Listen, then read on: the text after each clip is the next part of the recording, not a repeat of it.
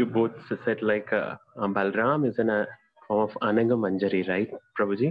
Yesterday, but a few days back, when I heard the teaching of Jahnava Mata, in that one of the devotees said like even Jahnava Mata in Goloka Vrindavan also depicted as Ananga Manjari. So how can I understand that, Prabhu?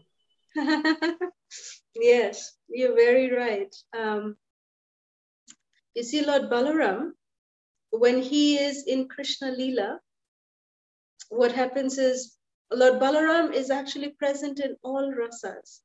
He is there in all the mellows, starting from Shantaras.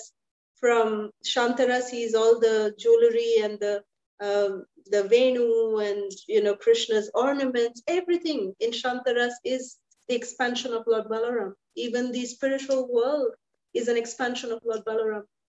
So like this in Shantaras, he is serving Krishna. Then in Dasyaras, he is the first servitor of Krishna. Then in Sakhyaras, all his secrets are held by Lord Balaram. He's the best friend of Krishna, the best Sakha of Krishna.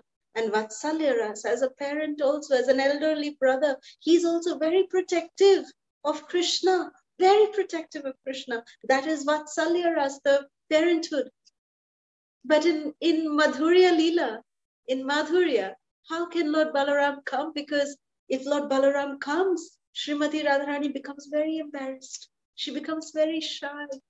But Lord Balaram has to come in all the Leelas, in all the rasas. So therefore, in order to participate in the Madhurya Leela of Shri Radha and Krishna, Lord Balaram expands as Ananga Manjari, who is none other than the own sister of Srimati Radharani.